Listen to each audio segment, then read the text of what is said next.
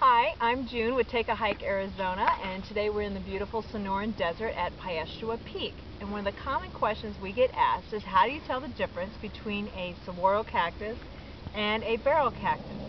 Well, if you look closely at the saguaro cactus, the needles on it are gray, and they're very straight, and they're wide at the bottom, and they get narrower at the tip, almost like that of a sewing needle. And if you look over here to the compass barrel cactus, they have more red and yellow on them, and they're very flat, and they have texture to them, almost like that of curling ribbon that you use to wrap gifts.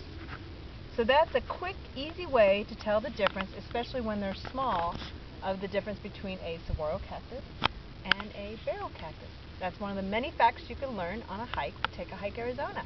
Thank you.